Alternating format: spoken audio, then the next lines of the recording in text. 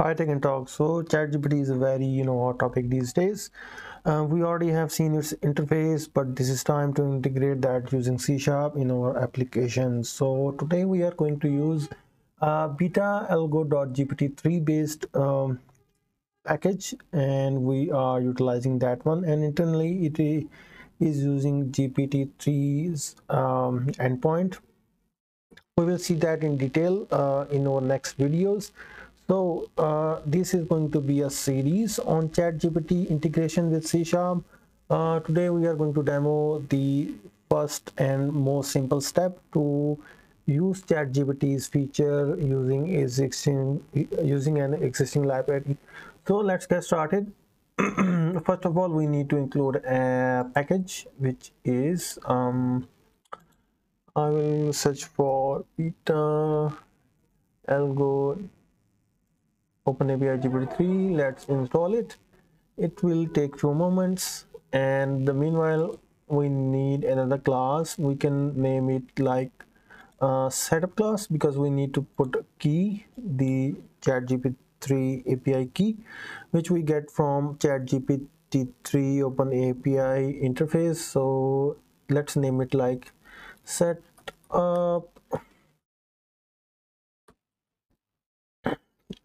.cs, and we can simply add a key here, and we can use a public static void, and we can name it configure, and we can set the environment variable like environment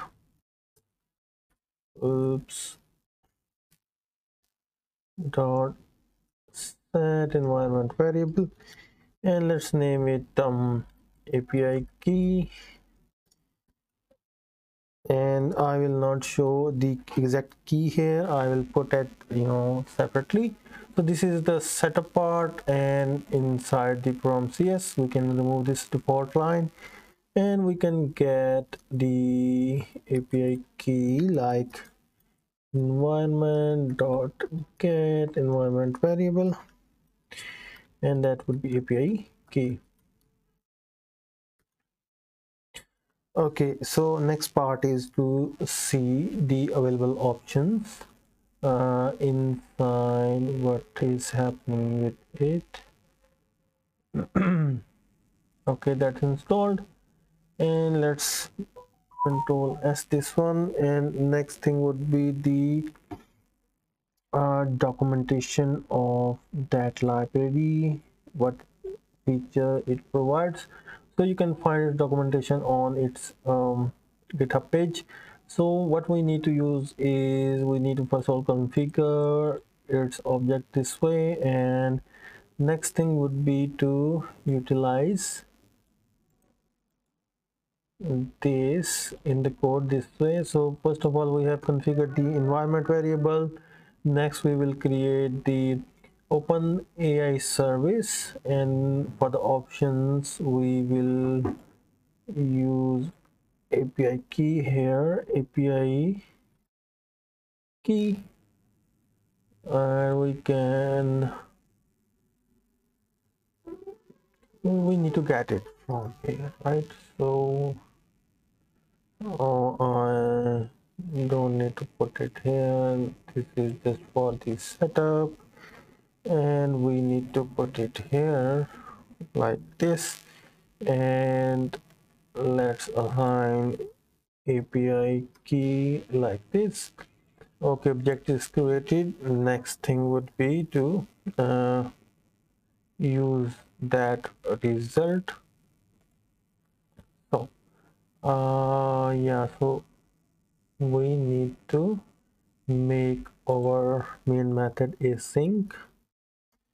I need to make sure instead of void we are returning task, and everything will be fine. Yeah, not this one. We will need a different object. which is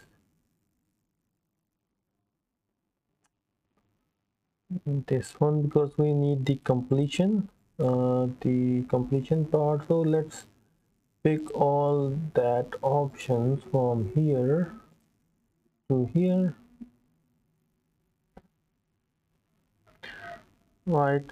So open it here, open it here, service, C, control Z, yes.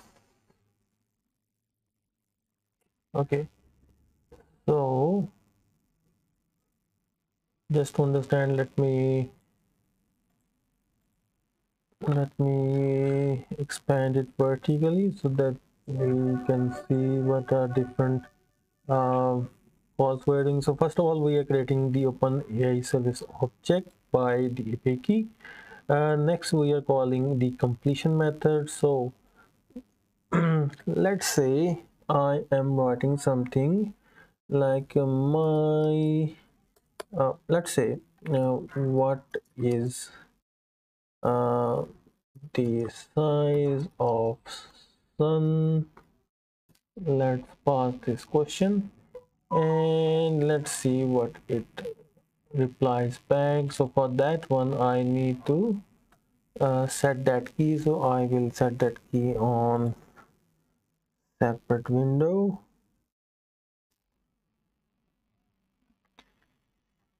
So it's done. So let me just control F5.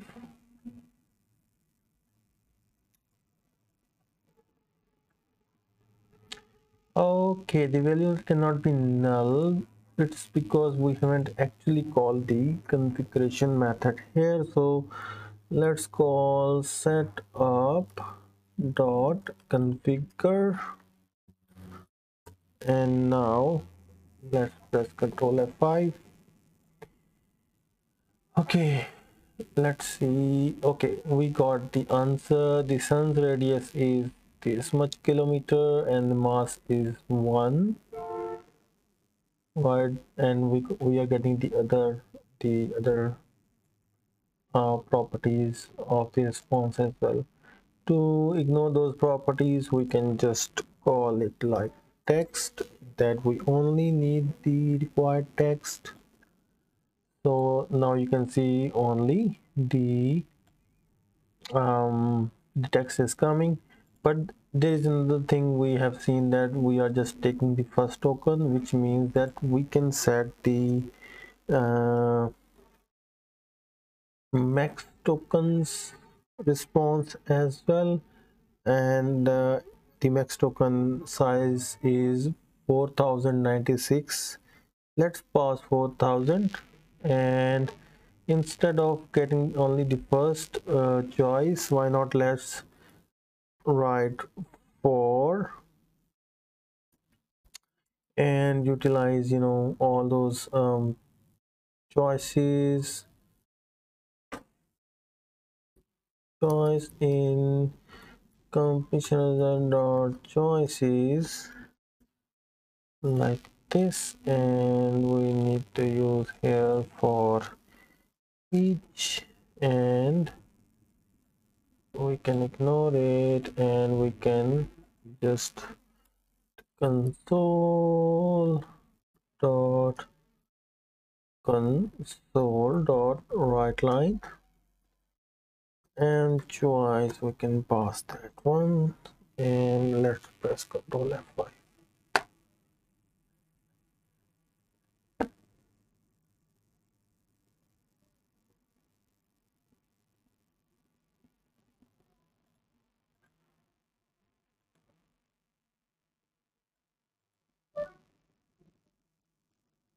For it, choices, let's press Ctrl F5, and we are getting an error, which is no such host is known, which means my internet is disconnected. Let me reconnect it.